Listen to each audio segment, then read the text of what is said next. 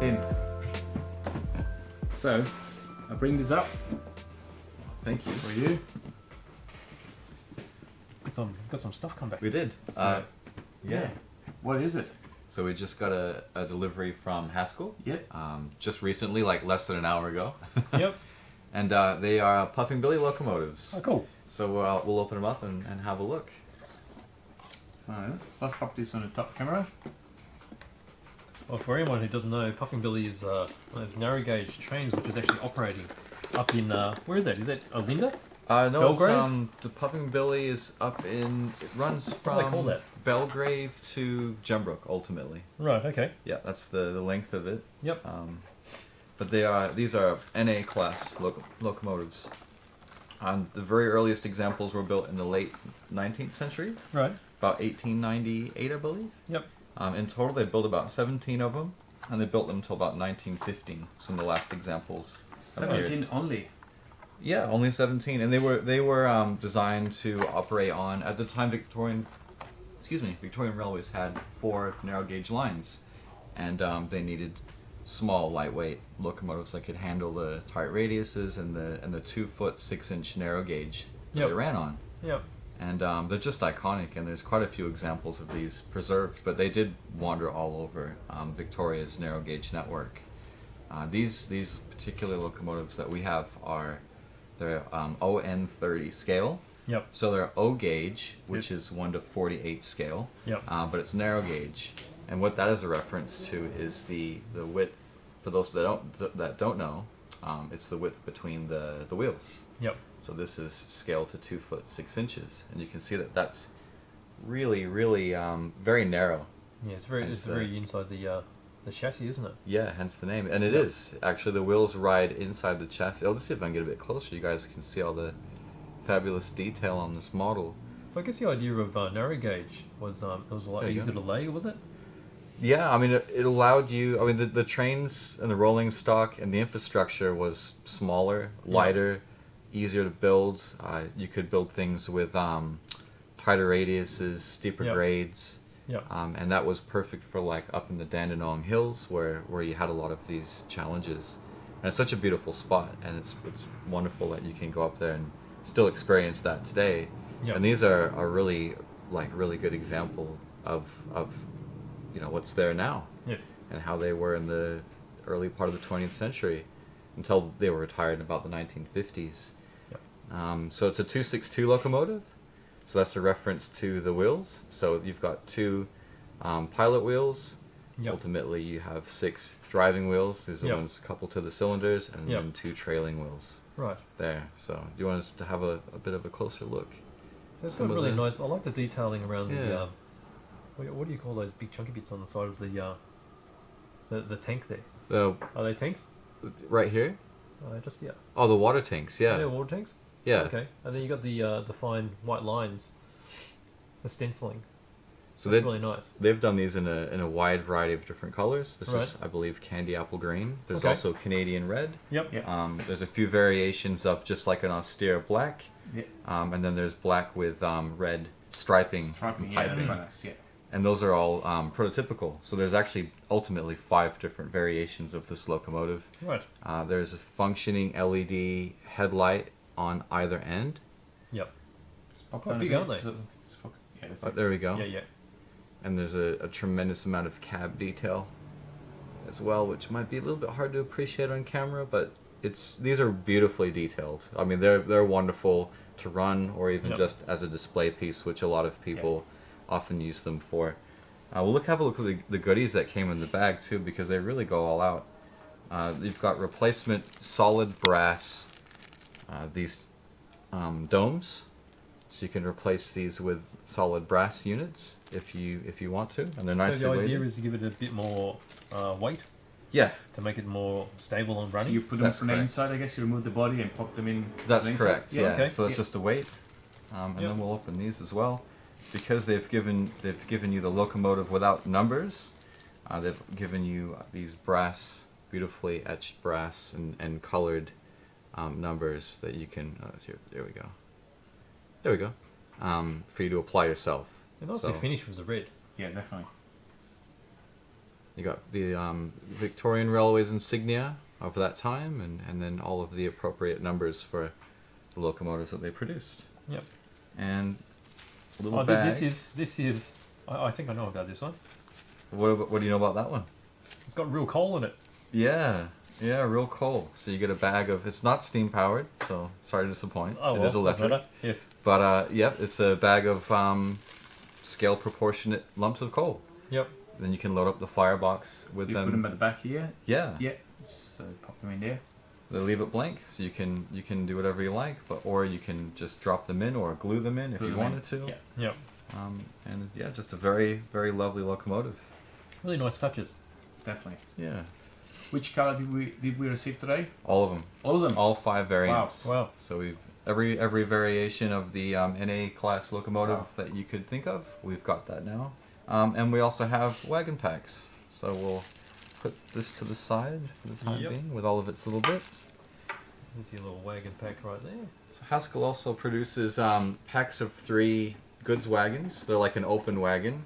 And these were, I believe, a prototype based around the kind of freight wagons they would have had when these things were in ordinary operation before they were part of the tourist railway. And well, thank you. So the 3 in here, they're all the same, are they? Now, they might be slightly different. They're all numbered up differently. Right. But ultimately, Haskell produces 10 different variations of these packs. Okay. They're quite subtle. The differences are usually like either different colors or different degrees of weathering distress. But we'll open one of these up. I guess that sort of makes sense because a real train, they won't be identical, will they? No, definitely not. So they try and keep things as realistic as we can, but some of these are presented in quite a factory fresh, like as new finish, like this one is. Yeah, it's pretty clean, isn't it? Very shiny. shiny. The weathering eventually. Yep. But the detail is really good, actually. Again, underneath is incredibly detailed. A lot of railings and are they brake lines or what are they? These are the truss rods. Right. I think they're to do with like the structural support of the chassis and the wagon itself. Yep. But then you also have things like the brake valves. Yep. Too. You've got nice knuckle couplers on either end. And I saw that there was a bag of goodies which you need to apply separately. So these are things like the handbrake wheels for applying the brakes, and also probably coupler cut levers, like to allow you to uncouple the locomotive. And there's also a little, quite shiny in there, isn't it? So I thought there was a sheet of plastic. So yeah, if you want, you could go to town with the weathering and sort of make it look a bit more distressed, but it's a nice factory finish look. Definitely. And I think the other ones that are included are very similar, just different numbering so that they're not all identical. Yep. So with the extra handles and things, what do you need to do with them? Do you just need to glue them on with some CA? Super glue, yeah. I would say CA would be ideal. Yep. You can see where, just right here, you can probably see where you'd probably insert one of the one of those rods. Yep. And then I'm sure there's instructions in here that would inform you on how to correctly place all of those pieces, or you could reference prototype photographs, of which there are plenty available. So yeah. Nice. Put these two together. Oh yes. Let's make you a bit of room here. Thank you guys. Yes. It's nice having a clean-up crew. Yep. The wheels are coming off. Oh, they are? Yeah. This is what happens when you handle them too much. That's right, easy fix. We received them an hour ago. Marlin's been playing since. Yep, and I've already made a wheel fall out. True, actually, even the other side is, oh, no. is not right. Too many high jumps. In any cases, for those that are new to this narrow gauge, these will run on HO double O scale type truck, which is probably one of the most common, gauges really. The Hornby, the most common Hornby and Bachman will run on a similar size truck, so very easy. If you have already set, you can get this one to run there.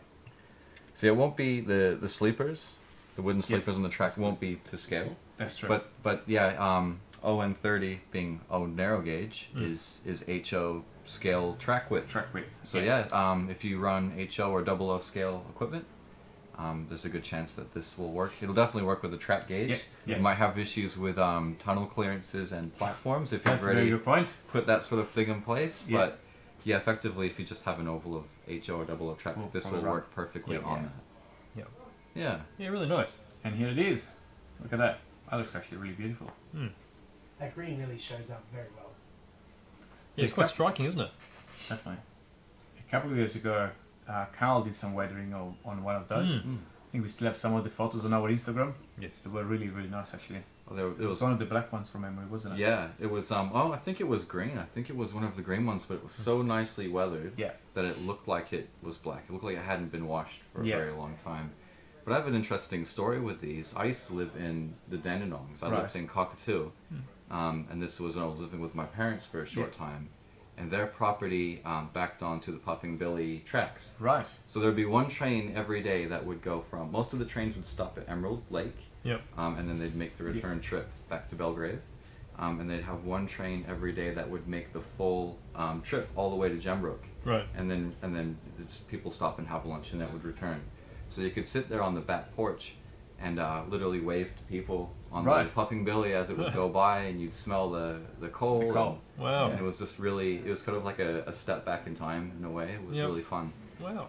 But got to ride on that a few times, and it's totally worth the experience. If you've ever wanted to do that, I would totally recommend seeking it out. Beautiful. Yeah. Very good.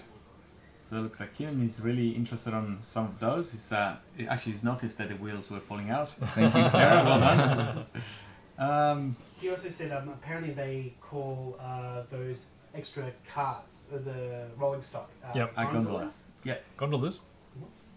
Definitely. And looks like Keenan is doing some weathering to his trains. Just pop through some photo on our Facebook or Instagram. We can definitely do a reshare of that. So send them over.